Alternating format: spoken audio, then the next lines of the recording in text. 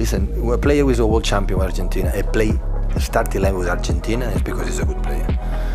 Last season, of course, arrived in a moment that we have John, Rodri, Kevin, Gundo, and it was working well in 70 minutes, but the same, didn't complain ever, and now look what happened. When you have this positivity, go there, impact, make 3 runners, make 2-3 crosses, make an outstanding goal again. It's not the first time he made this type of goals. So, and in 10-15 minutes, the impact was huge, and that is have these players in the bench with this mentality is really, really important.